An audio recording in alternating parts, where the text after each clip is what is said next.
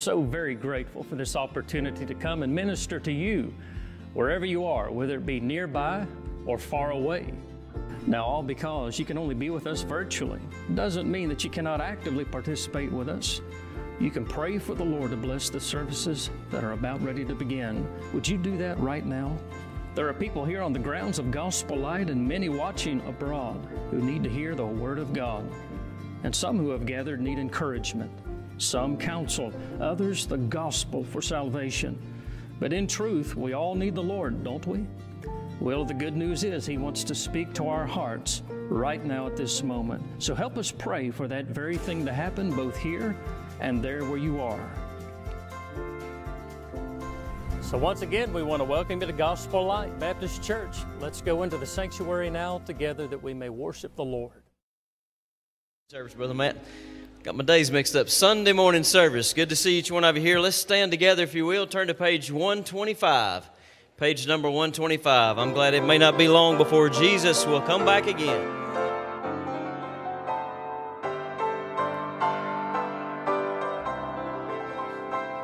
Marvelous message we bring, glorious carol we sing, wonderful word of the King. Jesus is coming again, coming again, coming again. Maybe morning, maybe noon, maybe evening, and maybe soon. Coming again, coming again. Oh, what a wonderful day it will be.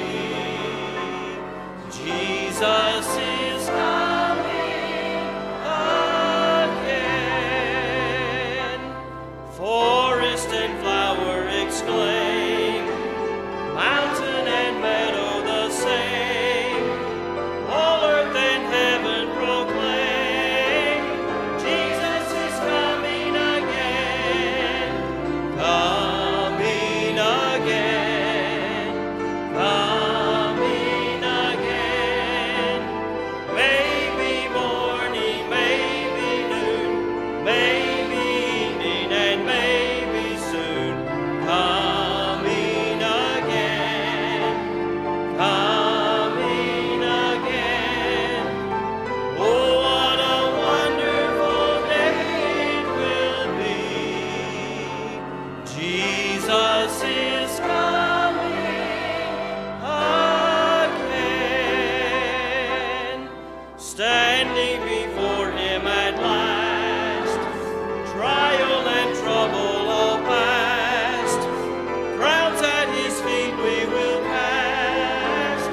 Jesus is coming again, coming again, coming again. Maybe morning, maybe noon, maybe evening, and maybe soon. Coming again, coming again. Oh, what a wonderful day it will be. Jesus is coming again.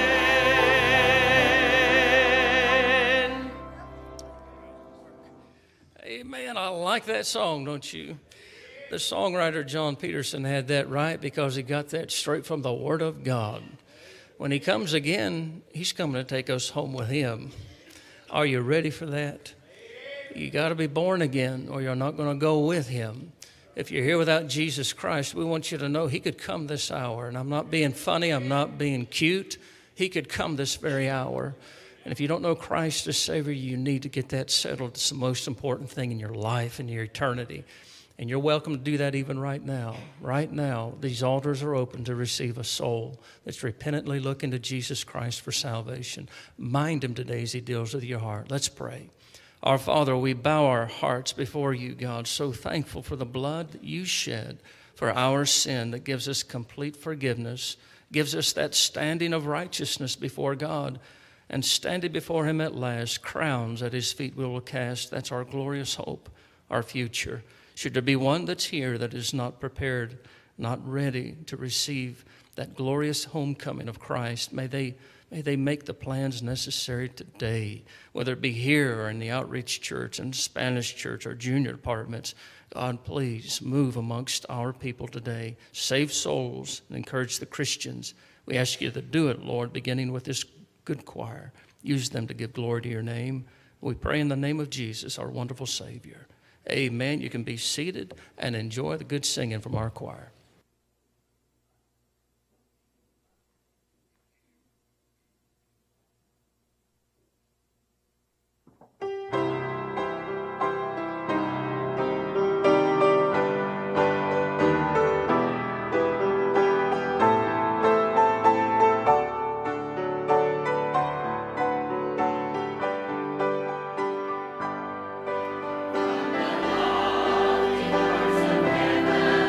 Heaven,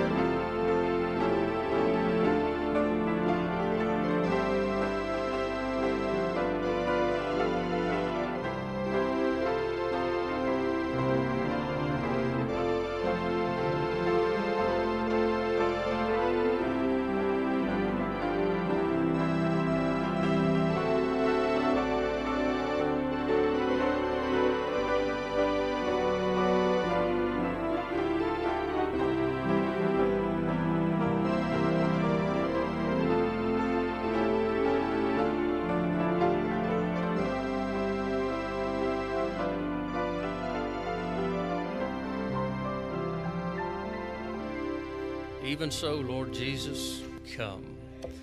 We're ready for him. Hope you are too. We want to welcome you to Gospel Light Baptist Church, those of you that are attending here and those of you that's viewing online somewhere in part of this great earth, and those that's tuning in by the way of radio. We want to say thank you and welcome to Gospel Light. We're so glad that you're tuning in with us.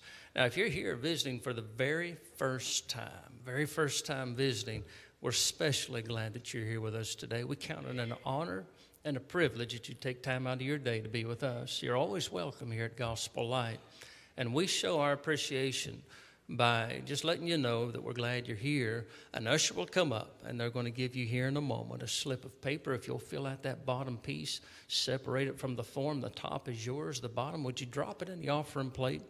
I like to say this, visitors, you're not expected to give to the offering today. If the Lord moves on your heart to do so, we'll use it for the furtherance of the gospel. But you're not required. Our members are, amen. Our members are expected to give to the work of God that they've joined themselves to. Let's have everybody stand. If you're a visitor for the first time, you remain seated, and ushers come in now. And gospel lighters stand, grab a hymnal in the hand, and Brother Mark's going to come get us a song. Page number 319. Page 319, we'll sing the first verse and shake hands.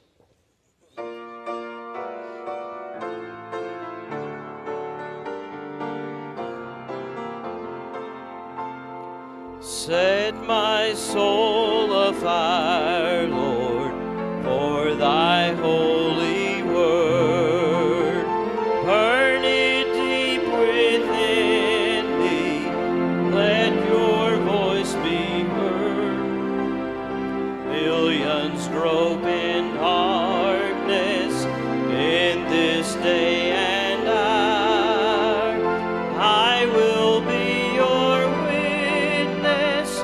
Fill me with thy power. Set my soul afire, Lord. Set my soul afire. Make my life a witness of thy saving power.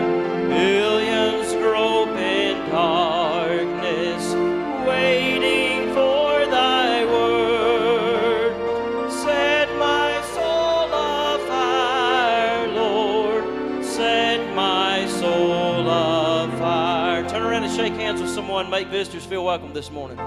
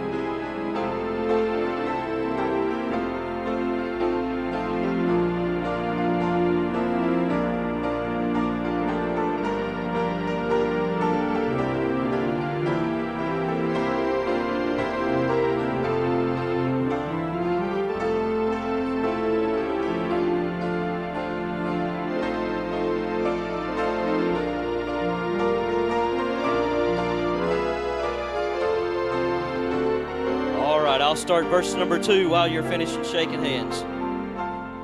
Set my soul afire, Lord, for the lost in sin. Give to me a passion as I seek to win. Help me not to falter, never let me fail.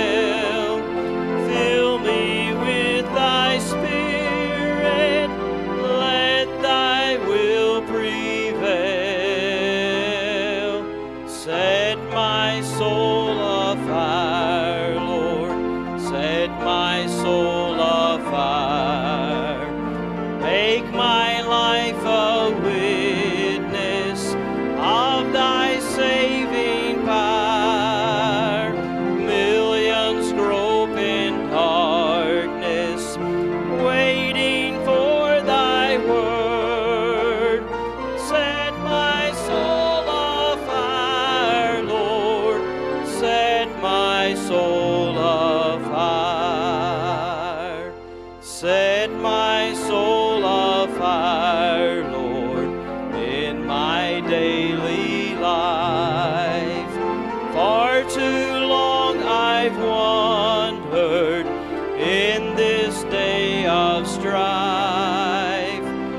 nothing else will matter but to live for Thee. I will be your witness as you live in me. Set my soul afire, Lord, set my soul afire. Make my life a witness of Thy saving power. Millions grope in darkness, waiting for Thy word. Set my soul afire, Lord, set my soul afire. You may be seated. Well, amen. Wasn't that a good song? We have a couple cards this morning. Dear church family, once again, let me thank you for all the wonderful support you gave us through all of Virginia's issues, especially these last 3 years, all the prayers, cards, calls, visits, and so much more. What a privilege to be a part of such a loving and caring church, Brother Frank and family. So continue to keep Brother Frank and their family in prayers. During a time like this, we learn how much our friends and relatives really mean to us. Your expression of sympathy will always be treasured. Thank you for the beautiful flowers and loving memory of our mother, Joel Trent and Alan Stockard. So continue to keep them in your prayers as well. If you take a look at your bulletin, we have a few announcements for this week. The flowers at the pulpit are in memory and honor of Walter and Jackie Brewer. On their 76th wedding anniversary, they were placed there by her loving family. Also, the last junior week of Gospel Light Christian Camp is July 10th through the 14th. Sign up as soon as possible if you have a child that wants to attend. This is for grades 4th through 7th. The teens will be having a trip to the Wilds Christian Camp this week, so continue to keep them in your prayers this week as they'll be away from us. The Comfort and Edify Ladies Fellowship meeting is June the 29th from 6 to 8 p.m. in the small fellowship hall. So if you regularly attend that or want to attend, please attend that evening.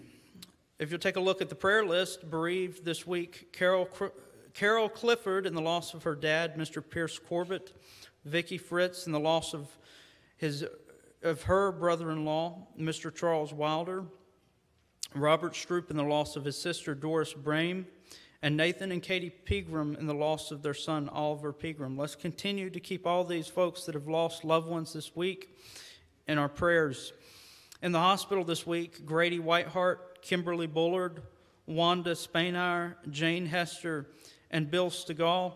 Bill Stegall is the son of Marianne Stegall, and he's very critical in the Moses Cone Hospital, so they've asked specific prayer for that this morning, so let's continue to keep him in our prayers. Home from the hospital, Miss Vonda Nelson and Mr. Gene Larimore, so let's continue to pray for them as they're recovering. Those recovering from surgery, Carolyn Bowman and David Rumberg. And then upcoming surgeries this week, Mary Schuler, Gus Octoberg, Charles Williams, and Billy Branson in the upcoming weeks. Some surgeries there. Other call-in requests that we've had is Pastor Jack Hilliard was recently diagnosed with cancer, so let's continue to keep him in our prayers. Philip Dodson with pneumonia. Peggy Linderman was hospitalized with a kidney infection. Cynthia Carter is in a lot of pain still. Ellie Evans, a 3-month-old with a serious breathing condition. And just a few days ago, Brother David Snow broke his collarbone. So let's continue to keep all these folks in our prayers. Let's remember to pray for our missionaries around the world and those that we support and are praying for. We pray that the Lord will continue to use their works there. Pray for those battling cancer, Melanie Sisk, Richard Rising, Price Redmond, Sarah Herbert, Buddy Bowman, Charles Richardson, Robert Brown, Steve Whiteheart, Jimmy Rousey, Roger Mackey, Tom Bruner Sr., Clinton Wiles, Stephanie Marsh, Karen England, and Jeremiah Clark. So let's continue to pray for all those that are battling cancer in our church family, that the doctors would have wisdom as they undergo treatments, and let's continue to pray for them. If the ushers would make their way forward, we'll make ready to receive our Sunday morning offering. Let's be faithful to give to the Lord as He's given to us. In just a few moments, let's remember Brother Matt as he brings the message and as the ladies group sings. So by an uplifted hand, who would say, I have a prayer request to the Lord, a special need? And let's take these to the Lord in a word of prayer. Dear gracious Heavenly Father, we thank you for this day to be in your house. We pray for all these that are battling illnesses and that are unwell. We pray that the doctors would have the wisdom to help them and give them strength as they recover. We pray for the different ministries going on right now. We think of those that are going to camp this week. We think of the last week of the Gospel Light Christian Camp. We pray that you'd continue to work in a great and mighty way there and see souls saved. We pray that you'd be with the services this morning. We pray for Brother Matt as he brings the message in just a few moments. And as this ladies group sings, we pray that you'd bless the offering now. And we'll thank you for what you're going to do in Christ's name. Amen.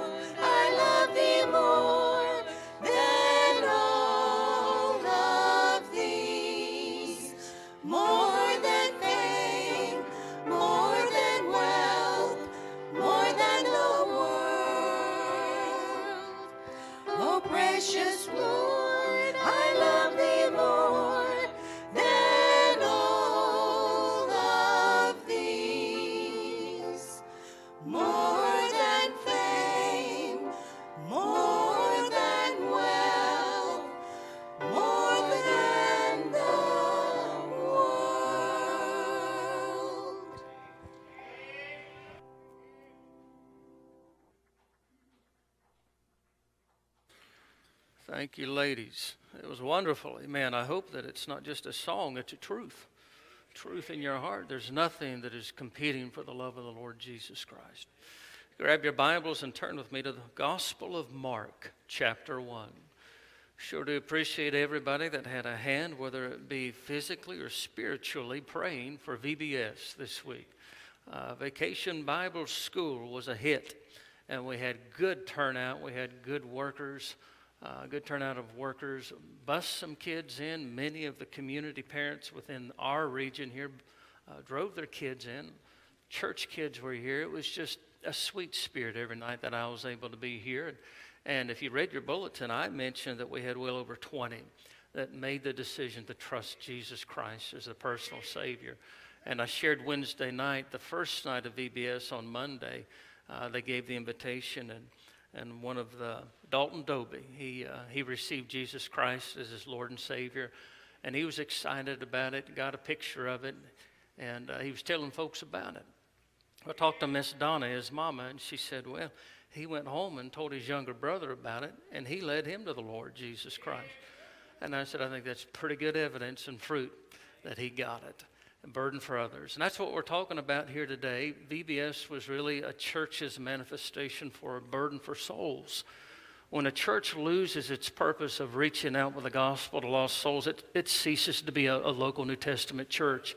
It just becomes a social hall. It becomes a club or an organization. And the dangerous thing about that is the world out there can give people that. They can give a sense of belonging. They can give a sense of togetherness in clubs and organizations. But only the church can give the gospel.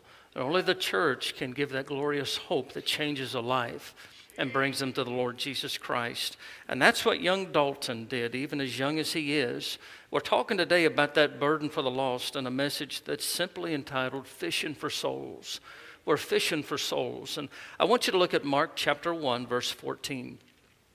The Bible says, now after that John was put in prison, that's John the Baptist, Jesus came into Galilee preaching the gospel of the kingdom of God and saying, the time is fulfilled and the kingdom of God is at hand. Repent ye and believe the gospel. Now as he walked by the Sea of Galilee, he saw Simon. We refer to him as Peter most of the time, but his name before Jesus Christ was Simon. He seeth Simon and Andrew his brother casting a net into the sea, for they were fishers. And Jesus said unto them, come ye after me, and I will make you to become fishers of men. And straightway they forsook their nets, and they followed him. And when he had gone a little further, thence he saw James the son of Zebedee, and John his brother, who were also in the ship mending their nets. Straightway he called them, and they left their father Zebedee in the ship with the hired servants, and went after him. We're talking today about these four men, Peter and Andrew in specific, that became fishers of men. And Jesus Christ has not changed. I'm looking at a whole host of fishermen and fisherwomen, and we're not after those scaly, slimy things. We're after souls that live forever. And that's the whole purpose of Gospel Light Baptist Church. Let's pray together. Father, we rejoice, we're humbled at how you allow the ministries here week after week to see souls be receptive to the gospel and trust Jesus Christ as their Savior. We're humbled. God, we do not take that for granted. We realize that your good hand upon us, and Lord, we plead that it remain good upon us. And Father, I pray that you would once again, as a message concerning the burden for souls is preached from this pulpit, one of hundreds, we pray that you would work again in our hearts, especially mine, Lord. Burden us with your burden, O Lord. And I'm asking if there be one here that's lost, may they receive you today as Savior of their life and of their eternity. We ask these things in your precious name, dear Lord Jesus. Amen. You know, I've just talked about VBS. I never talked about camp, the summer camp up in Hillsville, Virginia. I never talked about reaching the triad for Christ. I never talked about our Sunday school and youth programs. I never talked about our missionary endeavor and outreach. But all of these, our bus ministry included, all of these are geared for one purpose, to get the gospel out to whosoever will, that they might call on Jesus Christ and be saved. That is the only thing in life that matters.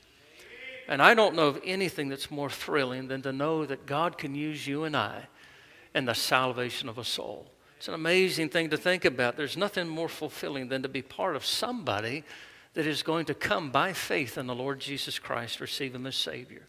In verse 16 of our text, you see Simon and Andrew. They're living in the final moments of a Christless life. You know, we all have a BC in our life. You say, I didn't live in BC. We live in Anno Domini, the year of our Lord. We live in 2023 AD. Well, you have a BC in your life too. It's before Christ. And here we have Andrew and Simon, his brother. They're living the final minutes of their life before the most life-changing thing ever occurred. They met Jesus Christ. How many of you remember when you met Jesus Christ? He came by your way, some way, changed your life and your eternal destiny forever. You know, we're talking about Simon and Andrew here, and James and John. And they were fishers, the Bible says. In other words, they used nets to bring fish out of that salty life of the Galilean Sea. And as they would pull the fish out of the Galilean Sea, they're pulling them out of an environment of life. The fish, when pulled out of that environment of life, die. It's the opposite when you fish for men. We pull them out of an environment of death. And God uses us to bring them into life. And not just a life that's more abundant, more fulfilling here, but we bring them into everlasting life. God does through us. I know you understand what I mean by that. But where our hands are used to bring people from death unto life. I want you to listen how Jesus said it in John 5:24. It's one of the greatest verses that you can leave a soul after you've led them to the Lord Jesus Christ. Jesus said, Verily, verily, or truly, truly, I say unto you, he that heareth my word and believeth on him that sent me hath, present tense, hath everlasting life, and shall not come into condemnation, and here it is, but is passed from death to life. The very moment that you trust Jesus Christ by faith as your Savior, you've passed from death unto life. And it's the very opposite of what the fishermen experience here. When fishing for souls, God uses us to bring souls from death unto life. Because of this, Jesus comes up to these four men and he says, come after me and I will make you to become fishers of men. Something far more important than just pulling fish out of the Galilean waters. I'm talking about leading men and women and young people to an eternity with me. That's what's being mentioned here. What an exciting opportunity. What a thrilling opportunity to be thinking about that God can use me and you to do that. Now, there's three thoughts I want to get into your mind and heart about fishing for souls today. Number one, notice in verse 16 and 17, the people of God. Who was it that God chose and used? The Bible says here, as Jesus Christ walked by the Sea of Galilee, he saw Simon and Andrew, fishers.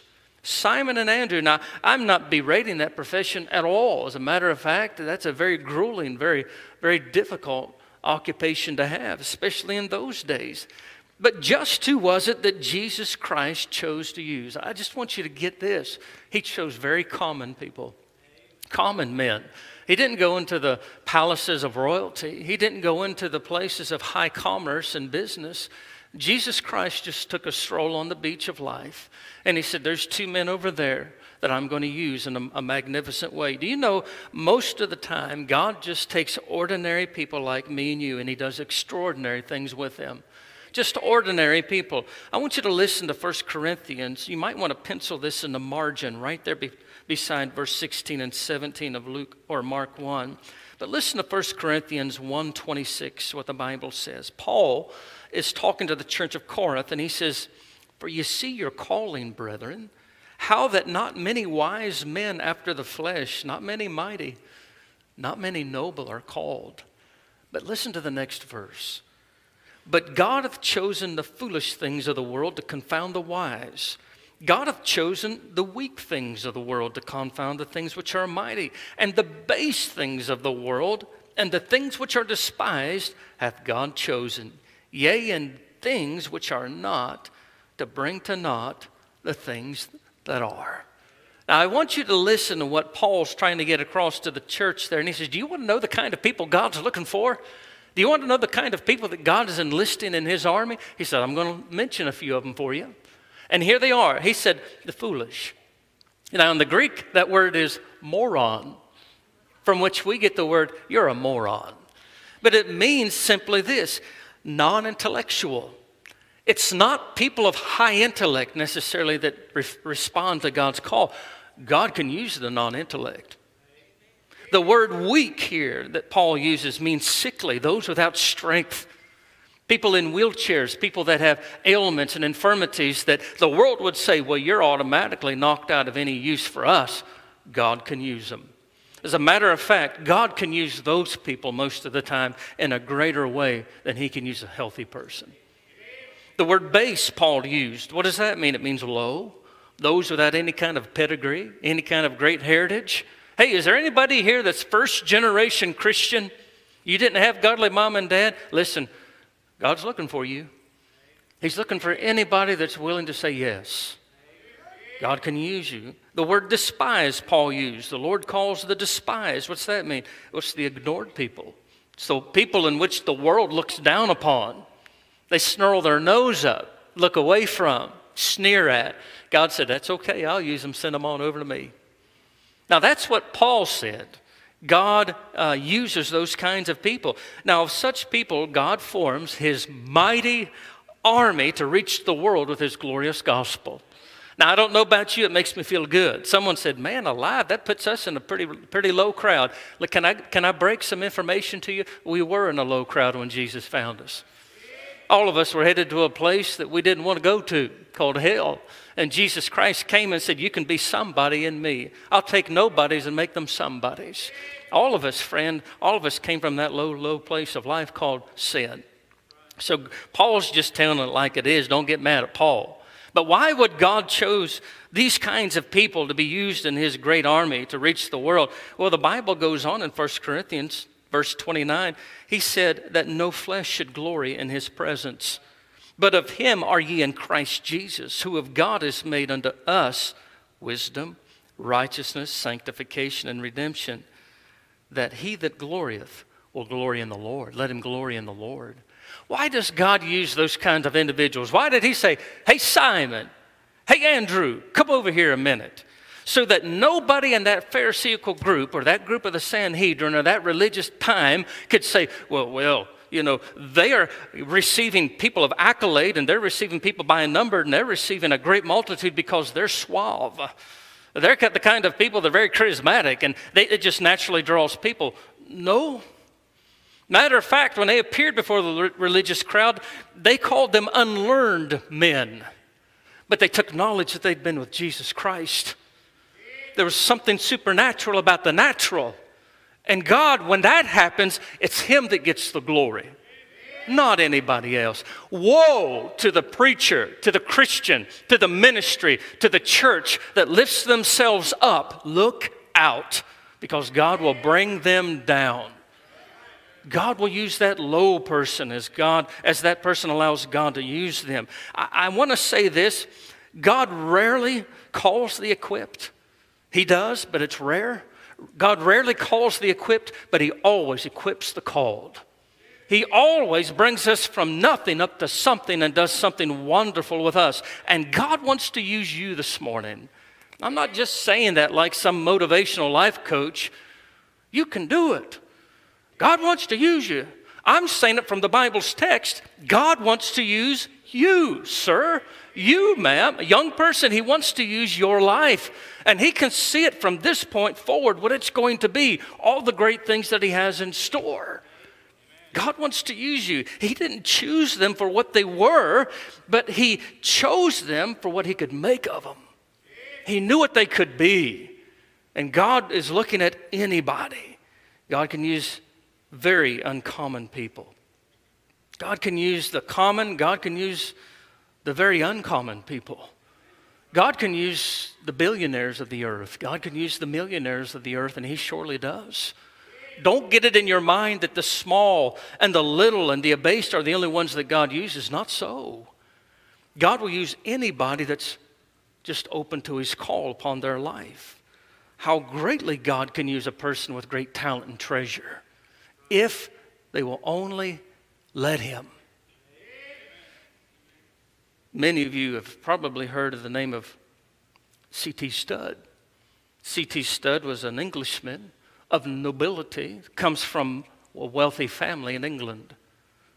He was sent to Cambridge University, England's greatest university. There he becomes the nation's top cricket player. He has a career ahead of him. He has nobility. He has all the money behind him. He has notoriety behind him. But then a man by the name of D.L. Moody came his way. And D.L. Moody and Ira Sankey hold an evangelistic meeting in England, of which one of the converts is C.T. Studd. And C.T. Studd gave his life to the Lord Jesus Christ, and he made this comment. He said, up until that point, the Bible was rather dry. He said, but then it became everything. And C.T. Studd, with everything that he had, became one of the Cambridge 7. Do your study on that. I don't have time. But it was 7 missionaries that impacted the world for Christ like few ever have.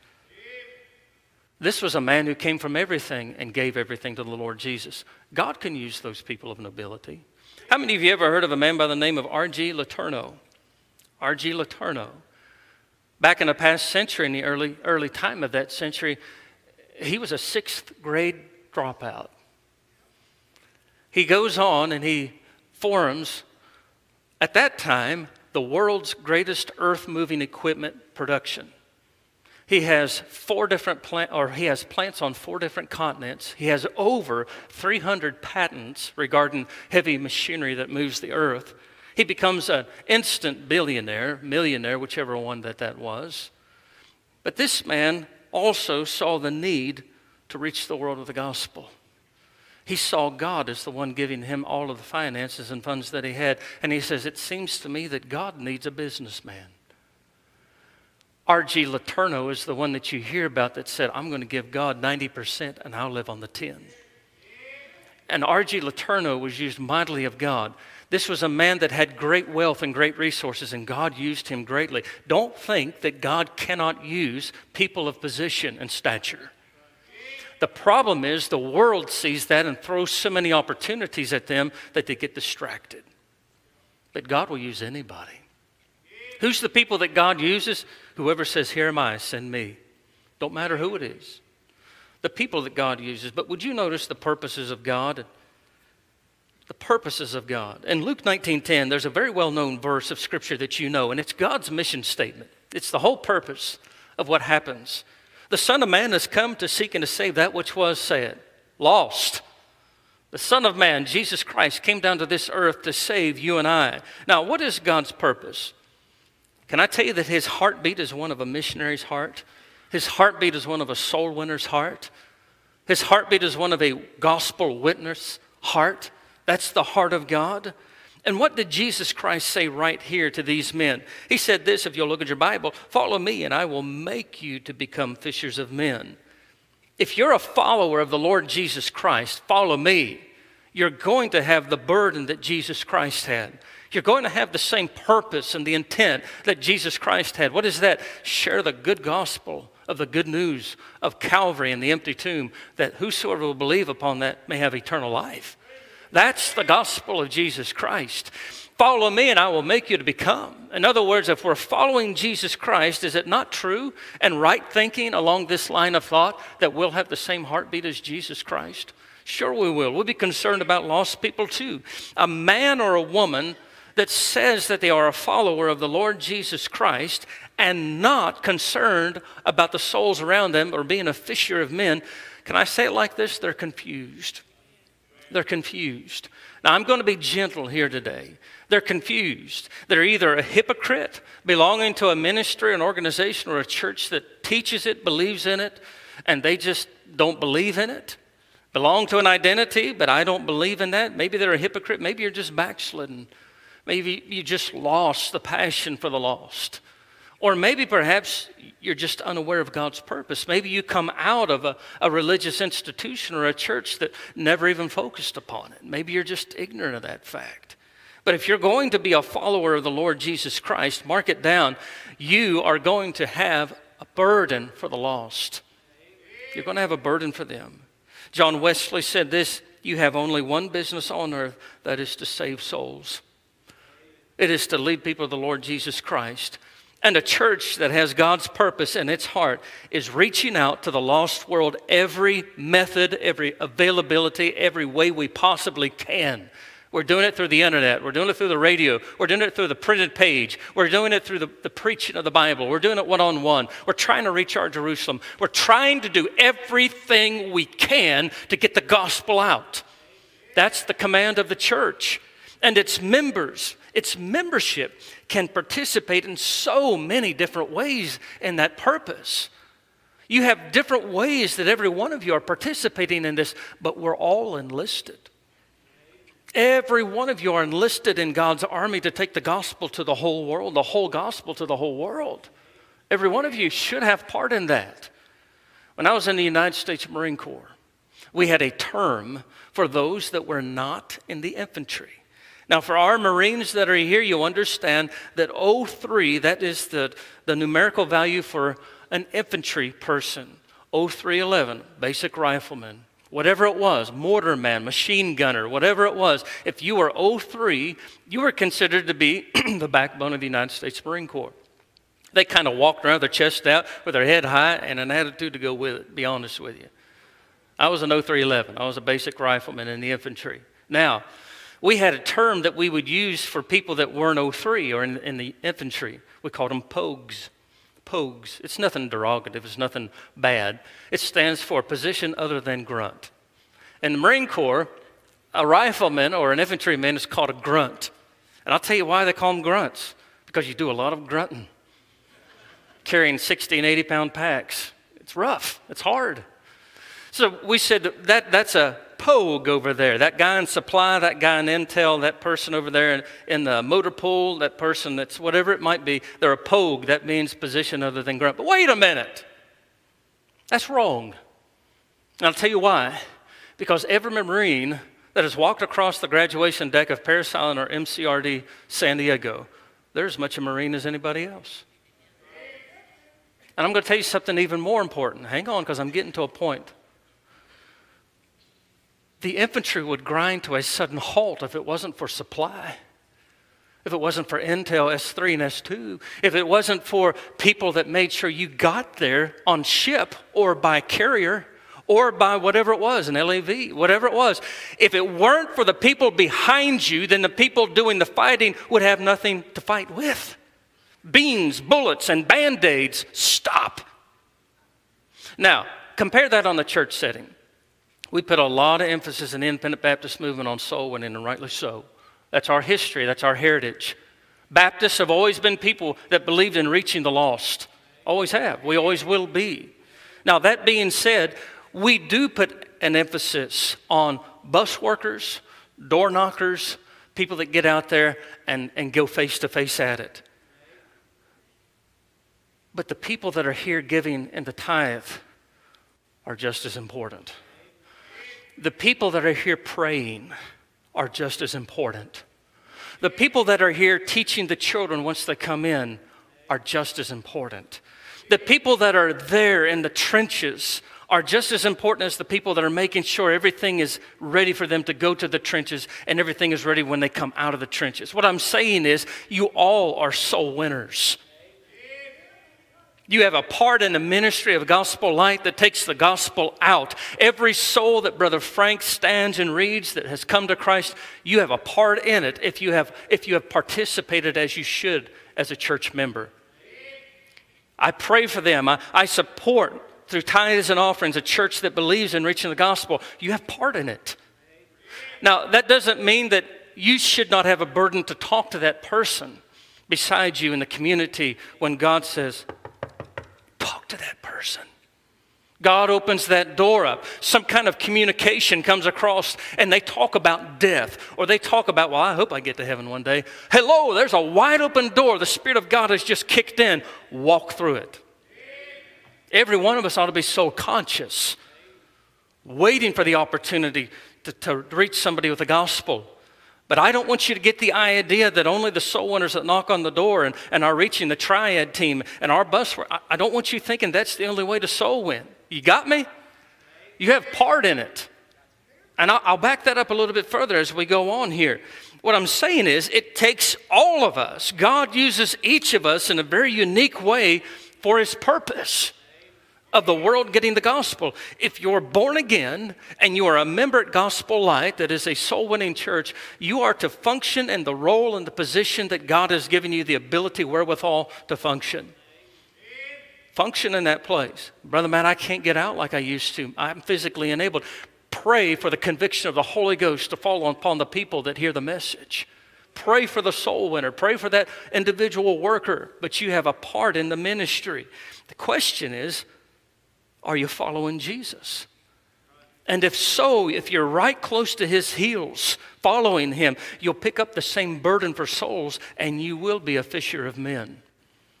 You will be. You'll have that heartbeat. And so there are people of God. He'll use anybody that's willing to let him use them. But also there's the purpose of God that they accomplish. I like the way Brother Frank said this a long time ago. It stuck with me good. God builds the church, and he does it through his people. It's not the people building the church. Heavens no. It's God through his people building the church. I want you to notice, last of all, this is the biggest point, the promise of God.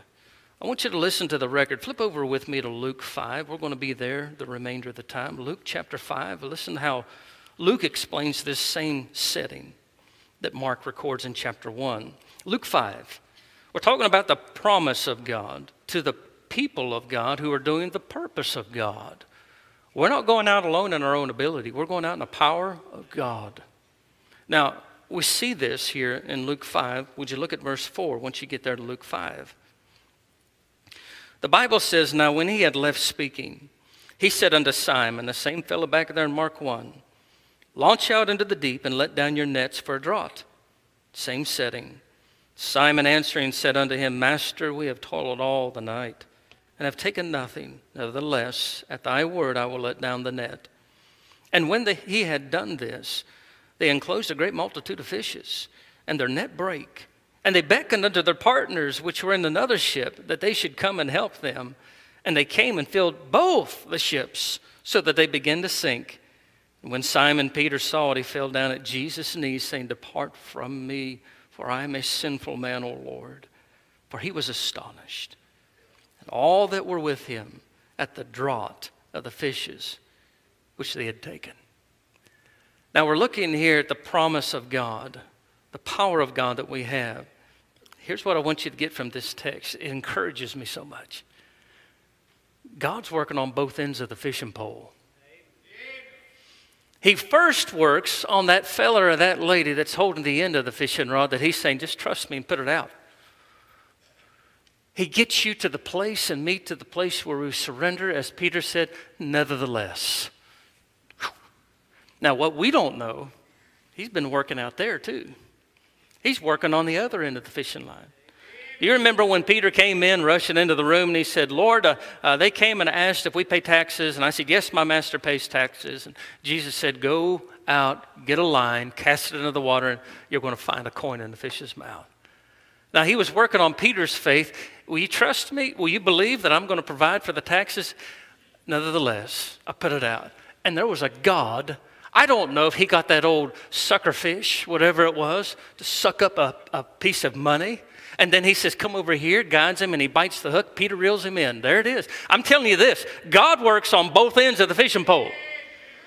And our terminology, he deals with the church's heart to say, I'll trust you. But on the other end, what we don't know is he's convicting that individual of sin, and the providence of God crosses our paths. And there it is. And it's God that's doing all of that work. There in verse 4 of our text here in Luke 5. Look again. Now, when he had left speaking, he said unto them, just launch out into the deep and let down your nets for a draught. Or just simply to trust God's promise. How? Launch out in the deep. Now, I'm going to tell you something, friend. That's a matter of faith. It's a matter of surrender. I've been at this thing all night.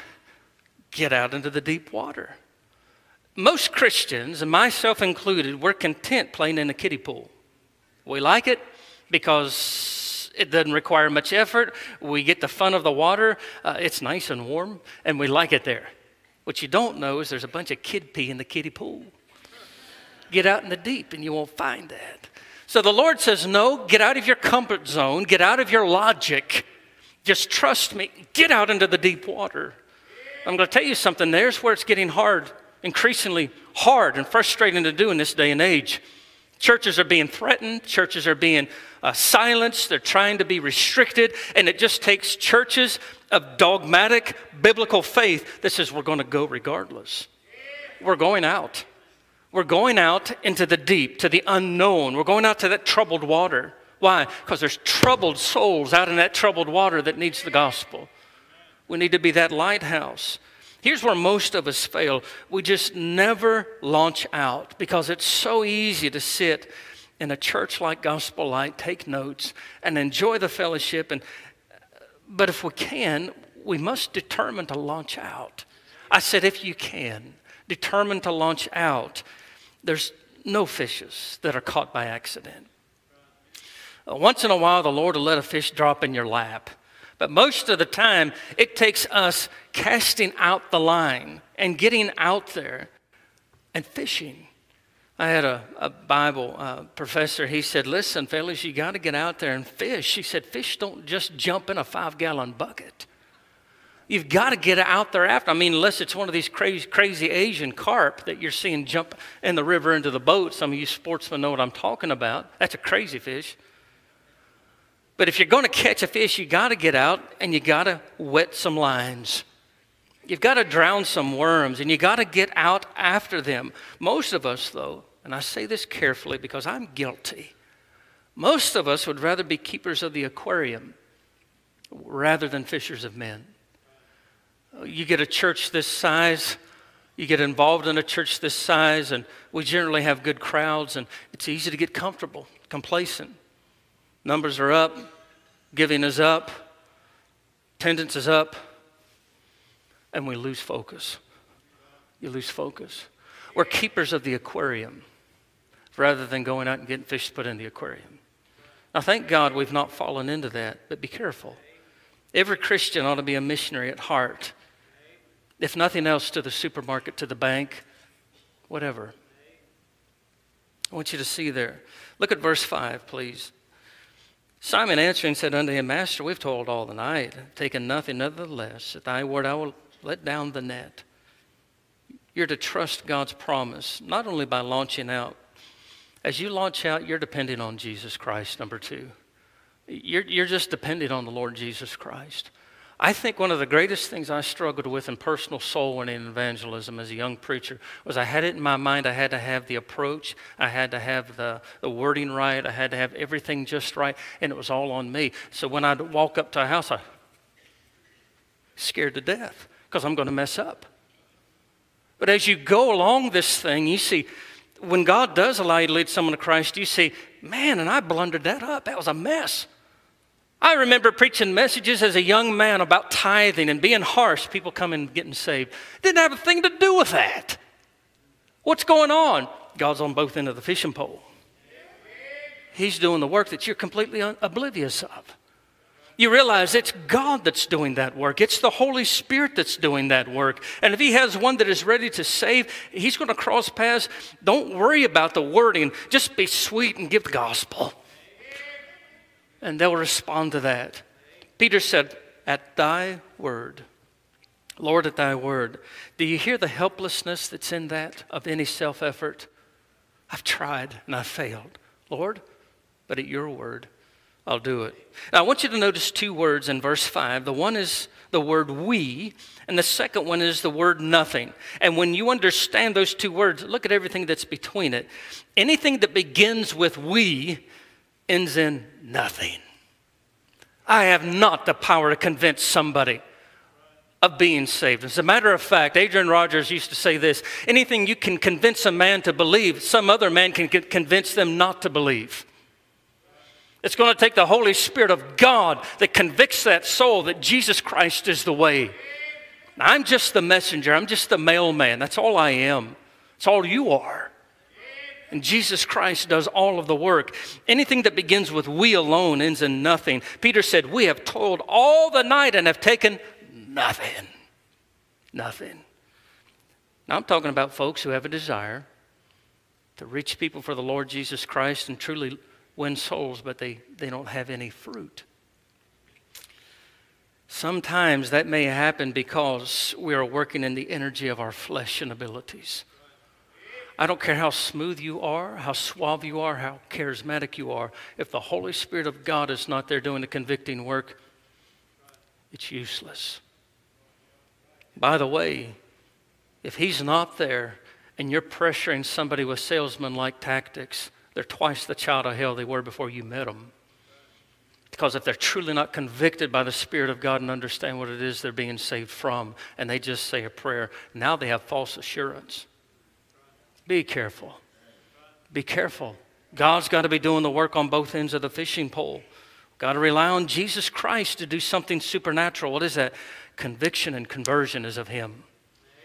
We're just messengers. So Jesus said this, come after me. That's step one. And then I will make you to become fishers of men. But you got to come after me first. Learn of me. And I'll go with you where you go. Third point of all, trust God's promise by just letting down the net. He said, Simon, launch out in the deep, number one. Verse 5, number 2, depend on me. At thy word I will. And then just let down the net. Nevertheless, I will let down the net. Well, do you know what the net is here? Representation of the gospel. The glorious gospel of Jesus Christ. Christian, if you ever get tired of hearing the gospel, you need revival. If it ever gets old hat to you, you're in trouble. Because that's what saved you from hell. That's what can be spoken to another individual to spare them from a place called hell. Everything that we try to print, if we have the ability to do, we put the gospel out. We just recently had a fit with a drug company here in the area, and they kind of went left. We had a contract with them. We put the gospel on every prescription bag. Say, Brother Matt, why would you do that? Because there are people that are addicted to medication that need help. We have an RU ministry that can do that. It don't have Come to Gospel Light and Reformers Unanimous. It has the gospel on it. That which can free an addict or anybody for that matter. Why do we put them everywhere we possibly can? Because it's the gospel that is the power of God unto salvation. It's so important. The gospel is what saves. Some folks have this idea, well, I believe in lifestyle evangelism. And listen, there's a place for that. They're going to see my life, and my life is going to be so good that it's going to draw them to Jesus and they'll be saved. Well, listen to me. That's good. You need to have a good testimony, to have a hearing with that person. But lost souls are not saved by your life. They are saved by His death. They've got to hear of the gospel. What is it? It's the death, burial, and resurrection of Jesus Christ. It's not a man or a woman that's acting the part. That's certainly going to get their attention and it'll give them a desire to have what that person has. But friend, they need to be born again by the gospel. Suppose a fisherman returns from a fishing trip and somebody asks them, did you catch any fish? The fisherman looks back to them and replies, no, but I stood on the bank in the best fishing apparel I could possibly find. You look good. You look the part. You're doing everything you should. But you got to get the line into the water to catch the fish. And what I'm saying is somebody can watch you and appreciate your separated position with Jesus Christ, but that's not what saves them. The red, royal, ruby blood of Jesus Christ and the gospel saves him. They need to be told. So there needs to be a confrontational point somewhere, either through a gospel tract, a message, a CD, something. They've got to hear the gospel. They've got to hear it. That lifestyle helps in that. Now listen. Think about anybody, just about anybody can take a tract and dangle it in front of a person. I'm a backward guy. You say, Brother Matt, you're back. I am backward. I'm the guy that in high school when someone would say, Matt Morrison, here. Is he here? Here. You say, how in the world do you do what you do? Only by the power of God. I'm as backward as the day is long if you get to know me. But I can walk up to somebody and say, just want you to know Gospel Light loves you. Would you take time to read this? Yeah, sure, I'll take that. Thank you. About anybody can dangle a tract like you dangle a lure in front of a largemouth bass. What is it that hooks them? It's the gospel. What is it that gets them into the place of being with Jesus Christ? It's the gospel of the Lord Jesus Christ that does that. Let down the net. What is the net? It's the gospel. Get it out. If you call Brother Frank on his cell phone and you don't get him, you're going to get a good presentation of the gospel. It's so long and so lengthy, the phone cuts him off. And if you call me and you can't get through to me, I have something similar. It's amazing. People will call you up, don't get you, leave a voicemail. Brother Frank, I'm sure you understand what I'm about ready to say. Some of them are so troubled their voice shakes because they were just confronted with the gospel. And they're troubled. I've had people leave messages that they had a hard time finding words until they got their mind right and then left a message. Others it made angry. One lady I was calling over at Duke University, she called back and she told me some things that I was asking her about. And she said, I told my secretary, she said, I'm so glad he has Jesus as his secretary, but I need to talk to Mr. Morrison. She started laughing and I started laughing. She said, I'm a believer too, and I appreciate that message on your phone. What is it? It's the gospel. The gospel. We're trusting God rather also. Final point. Continuing on after we failed. This is a good one.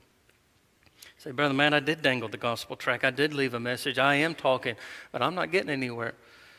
Simon was going to give up too. He said, Master, we've told all the night and we've taken nothing. I'm going to tell you something. I believe that God will bless your effort. I'm not seeing.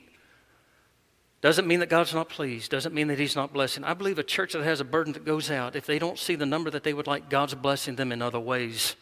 He brings them in the back doors. People that's been looking for a church, they show up. There they are. God puts the numbers on the board. He puts the money in the coffers of a church that has his heartbeat. Simon said, I'm going to give up. But suddenly there were so many fish that the nets broke. And he said, guys, come over here. We need more boats to put in the fish. Just when he was about ready to give up, a supernatural thing happened. God showed up.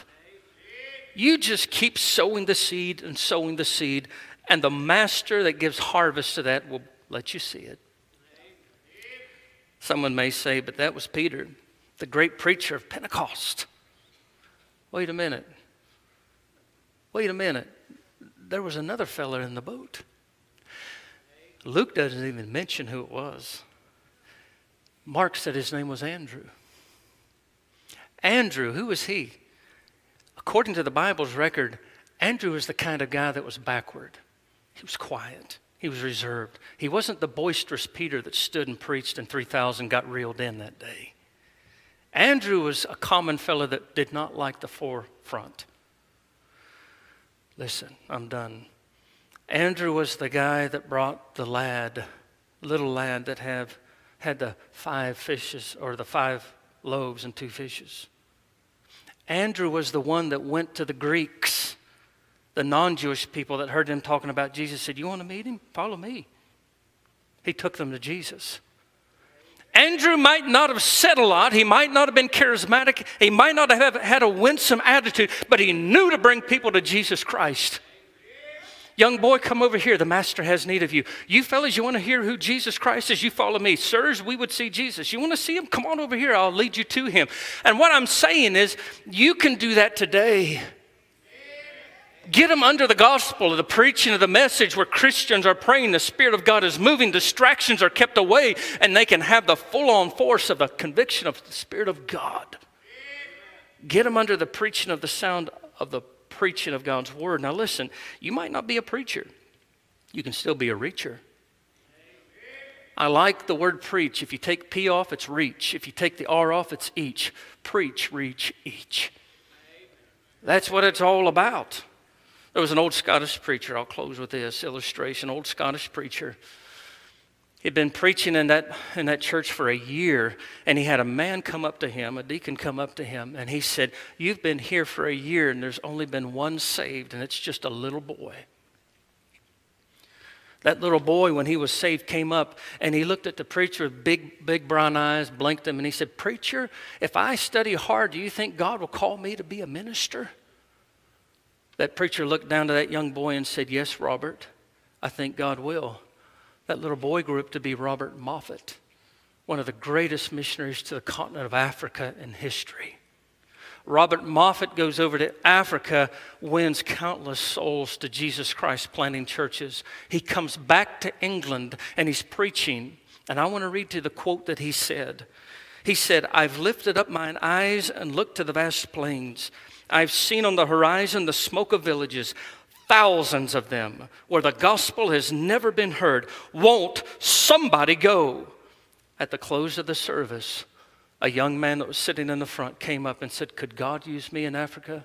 His name was David Livingstone, the greatest missionary to Africa in church history. What am I saying? I'm saying this. God works on both ends of the fishing pole. All he asks of us is just trust him. Follow through with what he said. You're going to be used of God to reach a soul that will be used to reach another soul, that will be used of God to reach another soul. Friend, when you stand before Jesus Christ one day, you won't be there empty-handed. There'll be people around you that will come up, possibly say, thank you for sharing the gospel. Who's this behind you? Oh, that's somebody that I led to Christ. Who's that behind him? Oh, that's somebody that they led to Christ. And it goes on and on. Who is it that God wants to use? Anybody that will say, here, my Lord, send me. Are you willing to go? Let's pray. Our Father, thank you, Lord, for the person that you saved that told me about the glorious gospel. Thank you, Lord, for the person that you saved that told him about the glorious gospel. And on we go. It's a beautiful thing, Lord, to think about. God, there are souls that may be sitting here in our very presence that have never asked you to save them. They've never experienced conviction of sin by the Holy Spirit. Lord, if that be the case, whether they're here or listening away, may they call on you, Lord, to save them. Lord, I'm praying for our Christian brothers and sisters here. And I'm asking that this challenge, Lord, will be put deep within the recesses of their heart. Stir us and trouble us, because you surely have opportunities that are awaiting this week. God, help us to be sensitive. Help us to be fishers of souls. In your name we pray, dear Jesus. Amen. Would you stand, please, with your heads bowed and eyes closed? And I want to ask you a very searching question. How many of you here would lift your hand and say, there's somebody that is lost that I love very much in my life? Would you raise your hand? I have somebody that I love very much that I know is lost. There are hands all over the place. Right there where you're at, would you pray? Call that person's name, that family out, whoever it is, and say, God, give me an opportunity. And God, when you do, I'm going to trust you to give me the ability, the power wherewithal to tell the gospel. Our pianist and organist playing now. If you'd like to come pray, do so, please. Do so, please. If you're here and you're without Jesus Christ as your Savior, we want you to come more than anything in this world. Love to see you come. Our counselors are standing ready to receive you. As people come, would you come? God, empower me just to be a witness. Help me to trust you. God, forgive me for not being concerned about the lost. Help me, Lord. Many are coming. You're welcome to join them. If you're here and lost, you need to come, please. If you'd like to come and talk to one of our counselors about baptism or about church membership, now would be the time to come. Brother Mark, would you please come and get us a song of invitation? The cross upon which Jesus died is a shelter in which we can hide, and its grace so free is sufficient for me, and deep is its fountain, as wide as the sea. There's room at the cross for you. There's room at the cross for you. Though millions have come, there's still room for one. Yes, there's room at the cross for you. Though millions have found him a friend and have turned from the sins which they sin, the Savior still waits to open the gates and welcome a sinner before it's too late. Let's sing it. There's room at the cross for you. Amen. There's room at the cross for you. Though millions have come, there's still room for one. Yes, there's room at the cross for you. Amen. Aren't you glad there was room when you came? There's room. There's room. Samuel, come on up here and stand with David, please. This is Samuel Norris, and Sam desires membership at Gospel Light by statement of faith. And I recommend him as a member of Gospel Light. Be praying for him. Can I get a motion, please? All right, second. Jack, you're always fast on the trigger. Everybody in favor, would you signify the hearty amen? Amen. As I understand it, you're going to be baptized tonight, sis, right? Yes. Okay, so she's going to get baptized. Like God's doing a work in her life. We need to help them. I'm glad you are. If you have time, come on by, shake their hands, and get to meet the Norrises, okay? We had at Gospel Light 1,099. Well, let's just round it up. We'll count the Holy Ghost and count 1,100. God bless y'all. Be safe as you go home. Come back tonight.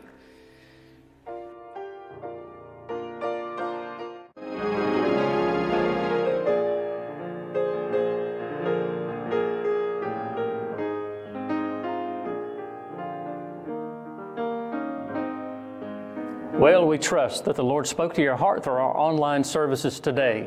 If you have trusted the Lord Jesus Christ as your personal Savior or made an important spiritual decision, connect with us at glbcs.org. We appreciate you taking the time to tune in today. I am Matthew Morrison, pastor of Gospel Light Baptist Church in Walkertown, North Carolina. Thank you for tuning in, and may God bless you as you go. I'm of a